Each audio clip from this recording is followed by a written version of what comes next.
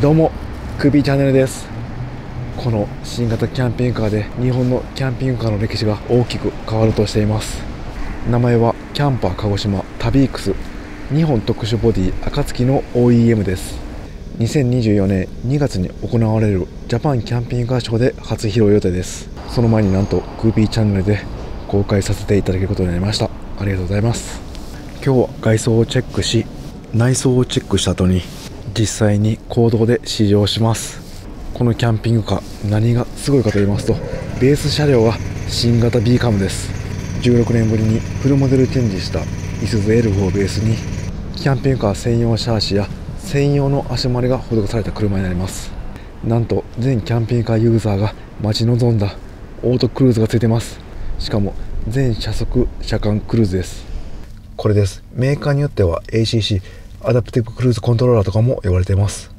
日本のキャンピングカーではメーカーが付けた純正では初めてのオートクルーズです。高速道路で設定すると前の車に追従してくれたり、決めた速度で走行してくれます。要は半自動運転です。オートクルーズがあるかないかで大幅に疲労がかかります。もうキャンピングカーの装備、どんなオプションよりも一番快適になる装備だと思います。そして電動パーキングに急速 AT はデュアルクラッチトランスミッションという駆動ロスの少ない高級スポーツカーと同じミッションです。もうえぐいですね。今までのキャブコンの王道はトヨタカムロードでしたが、これからは B カムに変わるんでしょうか。自分自身も今キャンピングカーに乗っていて、雪国に移住したため4駆のキャンピングカー購入を検討しています。今日は購入希望者として真剣に見極めたいと思います。最後に感じたメリットデメリットもお伝えします。スペックはこちらに貼っておきます。エンジンはディーゼルターボ、乗車定員7名、就寝定員7名、サイズが横 2m× 長さ 5m 以下なので、一般駐車場でも止めれるのも熱いですね。価格はまだ決まっていないそうです。新型キャブコンなんで1000万円は超えると思います。キャンパー鹿児島さんに問い合わせしてみてください。まずは外装からチェックしていきます。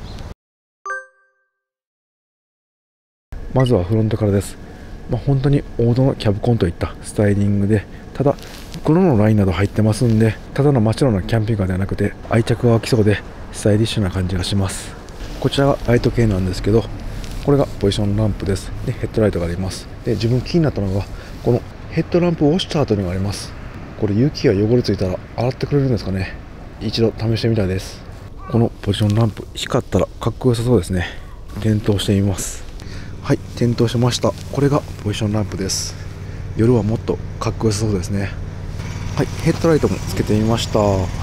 今ハザードもつけました。全部 LED ですね。フロントガラスは UV、IR カットです。長時間の運転では日焼けするので、女性にもおっさんにも嬉しいですね。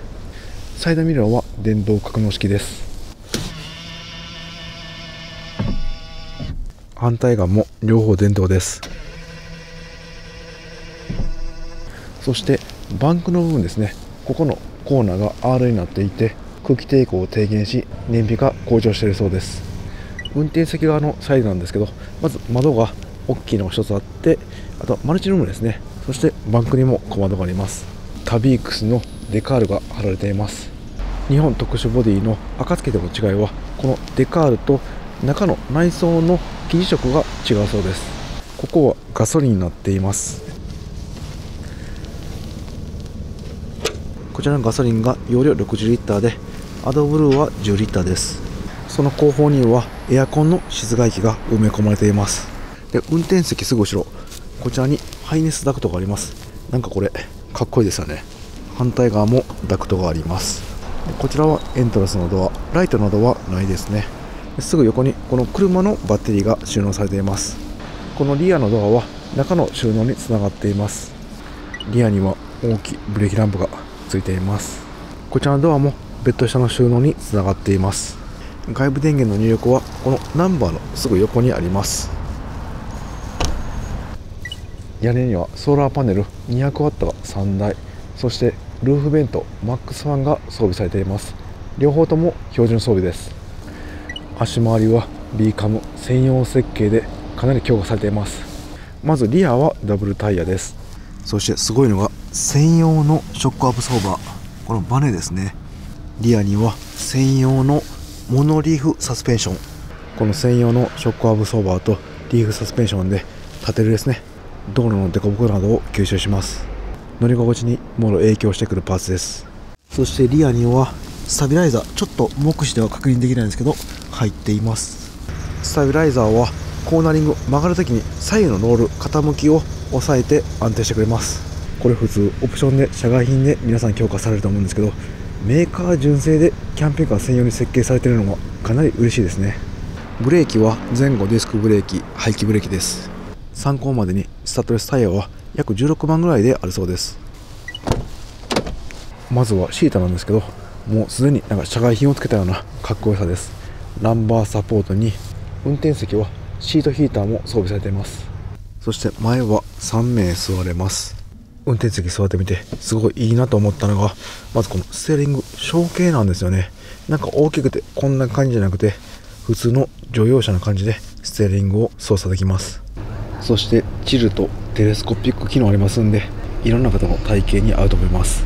こちらがオートクルーズの設定なんですけど、もう親指で押せて視認性もいいんで操作性は良さそうです。メーターもかっこいいんですよね。一回つけてみます。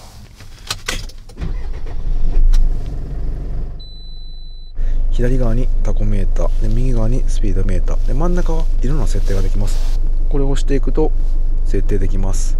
めちゃくちゃ機能ありそうですね。こちらが今回の先進運転支援システムの一覧になります。全車速車間クルーズに、あとはレーンキープもありますね。これは全部覚えるまでに半年ぐらいかかりそうです。そのぐらい機能が盛りだくさんです。ルームミラーはネジインナールームミラーです。7インチのセンサーディスプレイはこれタッチパネル式です。シフトはドライブとマニュアルモードもできます。でその後ろ、こちらもすごいのは電動パーキングとブレーキホールド機能です。はい、これ今軽く敷地内で運転してみたんですけど、パーキングに入れると電動パーキングが自動で入ります。でドライブに入れて、でアクセルを踏むとこの電動パーキングが勝手に外れます。これは便利ですね。で次はこのホールド機能なんですけど、押してみます。そうすると光ります。でこれドライブに入れて進みます。でまずはパーキング外れます。でブレーキで止まります。で次なんですけど、これ足を離します。そうするとブレーキがホールドしてくれてます。でこのまままたアクセルを踏むとホールドが解除されて進みます。ということは走行中信号で止まってブレーキ踏みっぱなしにするんですけど、それはもうしなくていいんですね。なので旅はめちゃくちゃ楽になると思います。あとの環境装備としてはアイドリングストップなどがあります。で一番嬉しいのがタイヤ空気圧モニタリングシステムです。これキャンピングカーには嬉しいですよね。そして面白いなと思ったのが、運転者の状態を車が監視してくれていて、居眠り状態になると警報音や最悪停止してくれそうです。これはまさかの時代の時に安心ですね。それではいよいよ内装をチェックします。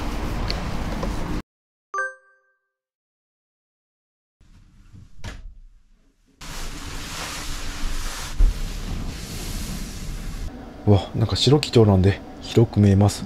そしてこの間接照明がところどころありますんで、おしゃれなホテルに来たようです。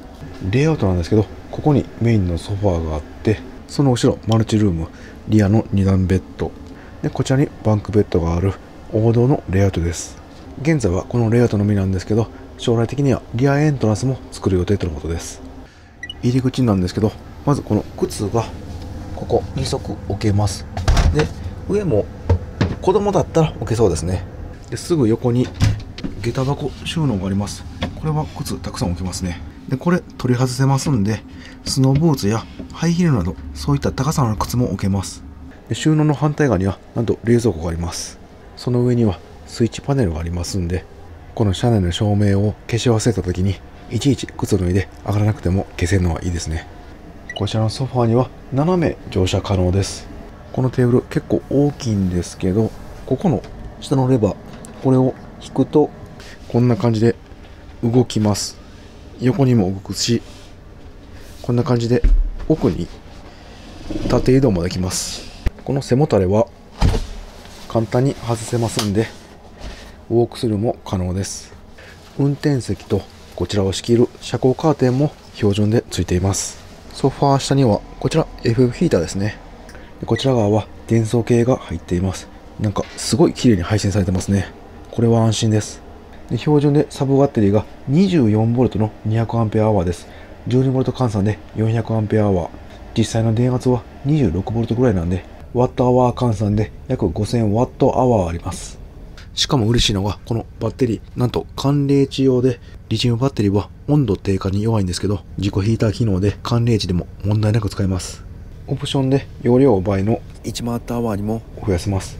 こんだけあれば災害時が強そうですね。あと真夏のエアコンも余裕で回せると思います。サブバッテリーはスマホのアプリで見ることができます。容量 200Ah、26V、残量 98% ですね。で、こっち行くと、サブバッテリーの温度も見れます。これは便利ですね。そして伝送系でさらにすごいのが、この新型ビーカム走行充電。めちゃくちゃ強力なんです。なんと 24V、90A。ワットに換算すると 100V で 2160W 発電します。えぐいですね。これはマックスなんでここまで発電しないんですけど、半分ぐらいでも十分ですよね。夏場はエアコン常時使えそうですね。走行充電は実際に後で検証してみます。マルチルーム開けてみます。ちょうどラップ本が置けるサイズになっています。上の方にはトイレットペーパーなどが収納できる収納棚、そして窓もあります。ギャレーなんですけど、まずここにシンクがあり、お水が出ます。で調理スペースはここですね。まあまあの広さがあります。ここの AC コンセントと窓、ここにあるのいいですね。すぐに換気できます。シンクで使うお水はすぐ下、ここのタンクにあります。清水タンク20リッター、汚水タンク20リッターです。すぐ上に電子レンジがあって、冷蔵庫は88リッターの大容量です。窓なんですけど、この一番大きいところはソファーのところにあります。こんな感じで網戸、そしてシェード機能もあります。で窓を開けるのはこれ横開きの片面だけですね。でアクリル二重窓で断熱に強いです。で先ほど紹介したギャレーの窓とマルチルームの窓、あとはリアベッドの上段にも窓があります。バンクベッドにも小窓が2つあります。でキャブコンで一番の売りのこのボディ断熱なんですけど、こちらは FRP サンドイッチパネルボディといって 35mm の厚さあります。こちらボディ断熱切り取ったサンプルなんですけど、 FRP パネルに中にぎっしり断熱材が入ってます。で中がこれ木ですかね、内側になります。こんな感じで挟まれています。こんなに分厚い断熱なら夏場のエアコンもよく効きそうです。あとは遮音性気になりますね。こちらは実際に後で車中泊に行ってみて体感したいと思います。スイッチパネルなんですけど、まずここ電源位置、これインバーターつきます。 AC コンセントが6箇所あります。リアの2段ベッドにも上と下で、助手席すぐ後ろ、テーブルの下、これはスマホの充電とかに便利そうですね。あとはエアコンや電子レンジはもうすでにつながっています。あとはマルチルーム、そしてルーフベント、水道ポンプで室内照明です。で照明は直接こうやってタッチしても消せます。このちっちゃいおしゃれなやつもそうですね。これで消せます。で横にはサブバッテリーの電圧計で、ソファーの後ろになるんですけど、ここに FF ヒーターのつまみがあります。で収納なんですけど、まずはこのソファーの上、ここに大きめのやつが3つあります。結構大きいんでいろいろ食器とか置けそうですね。そしてギャレー上部、こちらも食品などが置けるスペースあります。でその下、こちらに引き出しがあって、でこれは収納ではありません。後でベッド展開するときに使います。タンクの横結構スペースありますんで、ここもたくさん置けそうです。あとはリアベッドの下、ここが大容量です。これ外につながってます。キャンプ用品とか良さそうですね。この何気に照明ついてるのすごいありがたいですね。リアのバケツドアとつながっています。リアベッドの上部にここも簡単な収納があります。あとは最初に紹介したこの入り口の下駄箱ですね。それではベッド展開しています。このソファーベッドとリアの2段ベッド、バンクベッドになります。ソファーベッドの展開は、まずはこのレバーを敷いてテーブルをずらします。そしてこのもう一個レバーあるんですけど、これを下に解除します。そして体重をかけると下に下がります。この状態でまたレバーをロックします。でこの背もたれですね、こちらを引いてはめます。そしてバンクベッドにあるこのソファーマットをはめていきます。最後このマットなんですけど、仕掛けがあります。このギャレーの取ってこれを引きます。そうすると台が出現します。はい。でここにはめて完成です。これで長さ 2020mm で横幅 1326mm のベッドが完成しました。セミダブルぐらいありますんで、大人2人は余裕で眠れると思います。でバンクベッドは跳ね上げ式、これ簡単です。もうこれで OK です。横幅が 1888mm、長さが 1775mm の3人眠れる巨大なベッドです。でこれすごいいいなと思ったのが、高さ結構あるんで圧迫感はありません。リアの2段ベッドなんですけど、こちら長さが 1888mm、横幅が 650mm です。高さもまあまあ確保されています。この照明がおしゃれですね。自分だったらこの下で眠ると思います。もう常設ベッドなんで、布団は敷いたままですぐ上がれますんで、もうこっち側でお酒飲んでご飯食べて、そのままベッドインができます。それでは新型ビーカムで走ってみます。街乗りでの乗り心地、パワーはどうでしょうか。今日は一般道を走行し、明日高速道路を走ります。今日帰ってきたら一日タビークス触ってみて感じたメリットデメリットをお伝えします。夜になって日が落ちたんで、ちょっとライトをつけてみます。おお、やっぱりかっこいいですね。このポジションランプの LED、 そしてヘッドライトが暗闇でも視認性が良く、前方も明るいんで夜中は運転しやすそうです。それでは安全運転で行ってきます。新型ビーカム初走行動画です。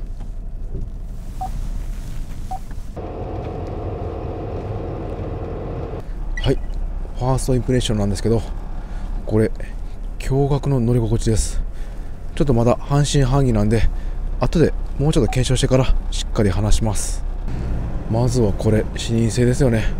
窓も広いし、運転席も高いし、もうフロントやサイド全て見渡せます。運転していて気持ちいいです。で今は広い道路なんですけど、先ほど結構狭い道路通りました。で車幅が2メートルないんで全然問題なく運転できました。高さはあるんですけど横幅長さはないので運転はしやすいです。加速なんですけど、この街乗り機ではスムーズにトルクフルに走行してくれます。さすがディーゼルターボですね。もう一般の車乗用車に全然ついていけます。これだったら坂道も問題ないと思います。ただ結構埼玉県平らな道が多いんですよね。もし上りがあったらまたチェックしてみます。今信号待ちなんですけど、ブレーキ踏んでません。もう離してます。これほんと楽ですね。で次走り出す時もブレーキもう一回踏むかアクセルを踏むともう進んでくれます。はい、じゃあブレーキもう一回踏みます。これでもう動いてくれます。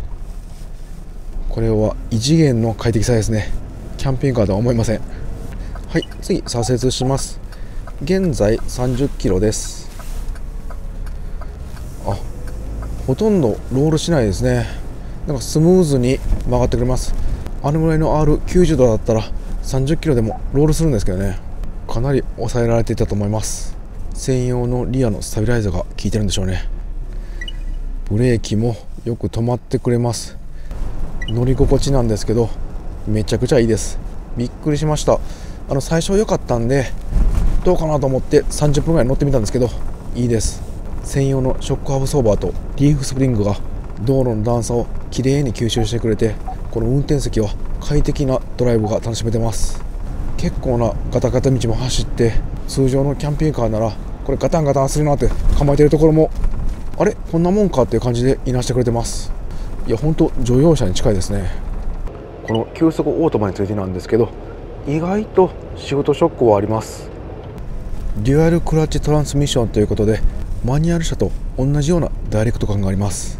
シフトダウンするときもブレーキを踏んでいくとブリッピングしてブーンブーンという感じでシフトダウンしていってくれます。なんか踏んだら踏んだ分だけ進んでくれるんで走っていて楽しいです。ある程度のシフトショックはあるんですけど、自分は結構好きです。この新型ビーカムになる前のモデルも乗ったことあるんですけど、確か5速だったと思います。それに比べると全然滑らかです。フィアット・デュカトも急速だったと思うんですけど、それに比べるとシフトショックはやっぱり感じます。日常使いを想定してスーパーに止めてみます。はい、じゃあここもスーパー入ってみます。じゃあバックで止めてみます。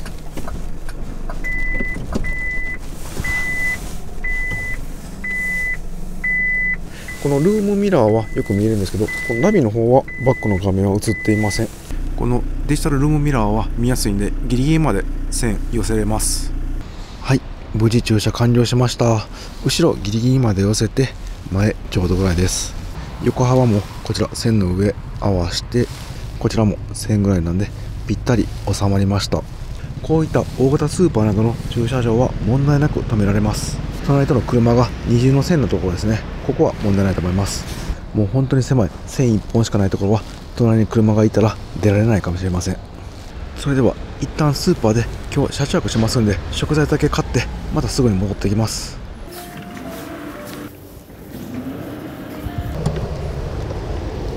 冷蔵庫はあらかじめ冷やしておきました。わ、ここの位置すごい便利ですね。車の中に入らなくても冷蔵庫の出し入れが可能です。それでは今日一日新型キャンピングカータビークス触ってみて乗ってみて感じたメリットデメリットをお伝えします。先に言っておくと、デメリットが本当に少なかったです。唯一あったのがこの普通免許で乗れないですね。これ最初から分かってたんですけど、今免許取られる方で普通免許では乗れません。中型免許がいります。自分もそうなんですけど、昔に免許取った方は乗れます。この辺は注意が必要なんでデメリットに入れさせてもらいました。このサイドの一番後ろ、これ外部収納、自分のキャンピングカーだとあるんですけど、このタビークスも外部収納かなと思って開けてみました。そうすると何もありません。なんか DIY で作れそうな感じもないことはないんですけど、やっぱり1000万超えのキャンピングカーなんで、ここもこだわってほしかったなと思いました。最近納期を早めるために外部収納をあえて使わないキャンピングカービルダーさんも増えてきました。どうしても欲しい場合は問い合わせした方がいいかもしれないですね。次、車内でのデメリットになるんですけど、このリアの常設ベッド、上と下両方とも幅が65センチです。長さは190センチ近くあるので問題ないと思うんですけど、足元は狭くて大丈夫なんですけど、上半身だけこっち側に広く幅になってたら全然違うと思います。ただ幅を広げちゃうとこっち側がキッチンが狭くなってしまうので、それも一長一短あります。今日は実際にこの幅65センチで寝てみて体感します。次はメリットなんですけど、このサブバッテリーですね。自己ヒーター付き超大容量バッテリーが標準はすごいです。リチウムバッテリー標準は最近はそんなに珍しくないんですけど、この寒冷地仕様自己ヒーター付きはなかなかありません。しかも 12V ではなくて 24V なんで様々な恩恵があります。12V に比べると電力のロスや発熱が少ないようです。このキャンピングカーの売りの走行充電ですね。こちらは電力減ってからまた明日実際に検証します。次はこのキャンピングカーの許容重量が明記されていて、しかもたくさん荷物載せれます。なんと 1065kg 載せれます。1トン超えです。こちらの車の実質許容重量は 5150kg。そこに車両総重量、車の重さプラス人の重さ7名分合計 4085kg を引くと 1065kg まで荷物を載せれることになります。キャンピングカーはいろんなものが乗ってます。で、乗せすぎると走行性能が落ちたり事故につながります。こうやってメーカーさんが明記してくれるとユーザーは安心ですね。これは全キャンピングカーが明記してほしいです。ビルダーさんよろしくお願いします。はい、ちょっと場所を移動しました。で、最後のメリットは走行性能です。もうこれはぶっちぎりで良かったです。今日は街乗りだけだったんですけど、乗り心地はキャブコンの中では最上位じゃないでしょうか。足回り何十万何百万円とかけたような乗り心地が最初から味わえます。道路の大きい凹凸もしっかり吸収してくれて全くガタンガタンしません。キャンピングカー専用に開発されたショックアブソーバーとリーフスプリングのおかげで乗用車のようでした。あと今回の街乗りではこのブレーキホールド機能が神機能でした。キャブコンのベース車両カムロードやビーカムはブレーキをしっかり踏んでおかないと前に進むので疲れるんですよね。前に進む力が強いので長時間の信号が続くとしんどいです。でもその必要がないだけでこんなにも快適にドライブできるんですね。早く旅に出たくなりました。あとはこのオートクルーズですね。今から旅に行って高速道路も乗って確かめます。高速道路では上り坂も体感します。今から行く車中泊旅は2泊3日過ごします。初日はリアベッドで寝て、2日目はバンクベッドに寝て寝心地を確かめます。ここで車中飯も作って洗い物もしてみて実用性も確かめます。この新型キャンピングカータビークス気になった方は2月に行われるジャパンキャンピングカーショーで展示されます。実際に中も入りますので行ってみてください。ちなみに納期は1年ぐらいだそうです。それではご視聴ありがとうございました。